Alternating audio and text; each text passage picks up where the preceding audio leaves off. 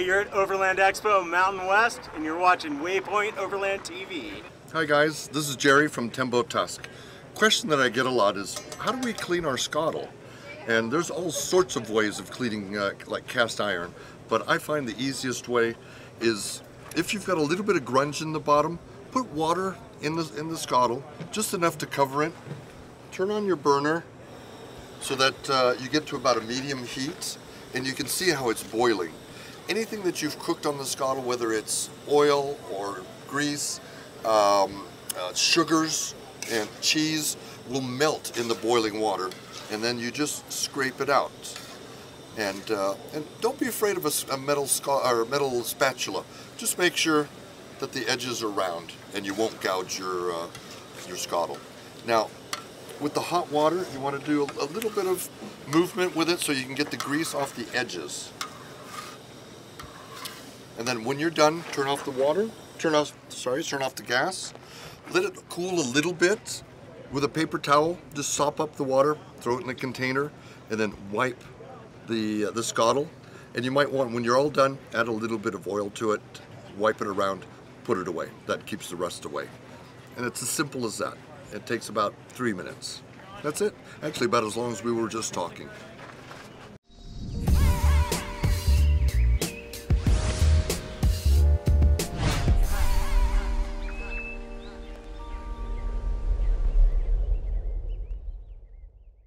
Hi guys, another thing that you can do for cleaning your Skottle, this is after it's all clean, just before you want to put it away, and you might have a couple of little particles of food or something still left on it. You turn on the burner with no water in it, bring it real hot, and with a little bit of water you just splash it. And what this does, it steam cleans the surface of the Skottle. And once it all boils away, you can get a paper towel, wipe it, turn off the burner, and let it cool, and then put it away.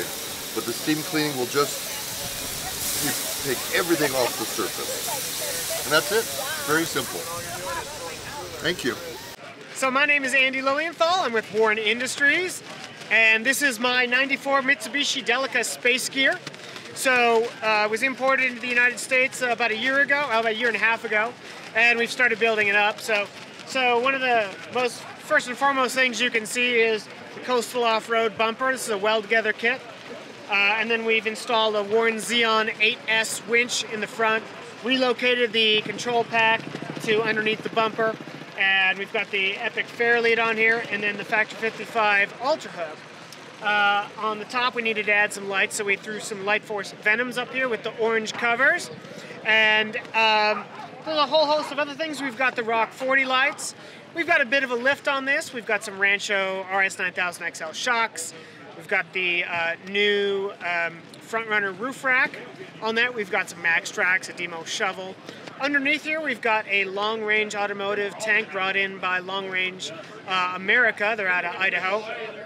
And then BF Goodrich 30x950 KO2s on some basic steel wheels. We've got a rear swingway tire carrier on this.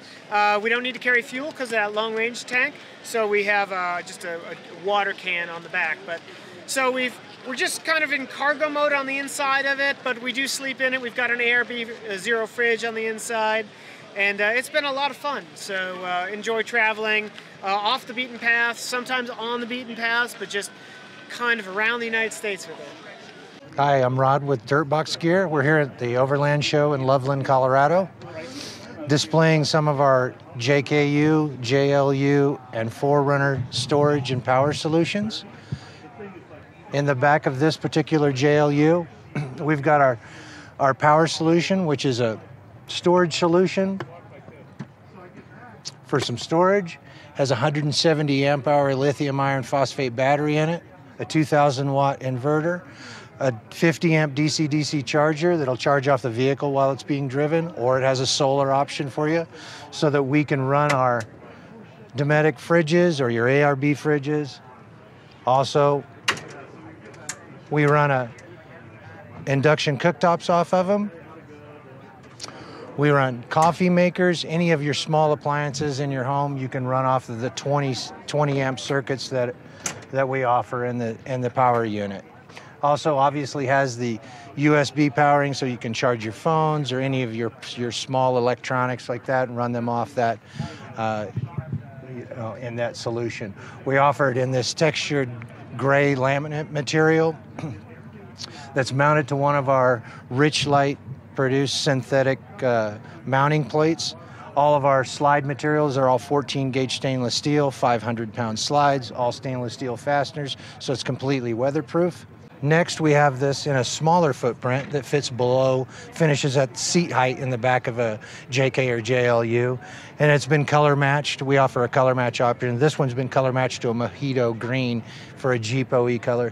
Same configuration, allows us to use a smaller fridge and a smaller, more compact.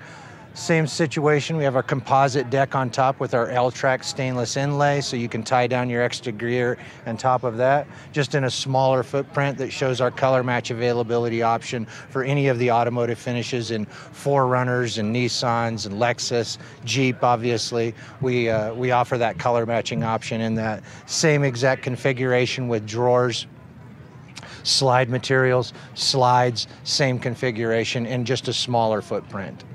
Okay, and then finally we have our newest deck solution for full-size pickups all the way down to your Tacomas and even Jeep Gladiators. So what we have here is our same composite deck with our same stainless inlay for our L-Track. We make all of the bracketry that bolts down to the factory locations, all produced by us out of 11 gauge 304 stainless steel, so it's completely weatherproof on 600 pounds, 5-foot slides, so they come all the way out, all the way in for the solution of not being able to crawl into the back of your rig. You can bring it all out, and same situation, lock in, lock out slides. In this option, we have there are bamboo cutting board options slid underneath of it in case you mount your fridge, you have some place to work on, take your product out of it. Same thing, made locally in Phoenix, Arizona, from beginning to end. Same stainless steel hardware throughout, so it's completely weatherproof. No issues with water or snow or rain, any of those issues. All right, and we want to thank you guys for watching the video. We want to thank Waypoint Overland for taking the time to reach out to us and do this videos for us. You can find us at dirtboxgear.com. You can find us on Instagram at Dirtbox Gear.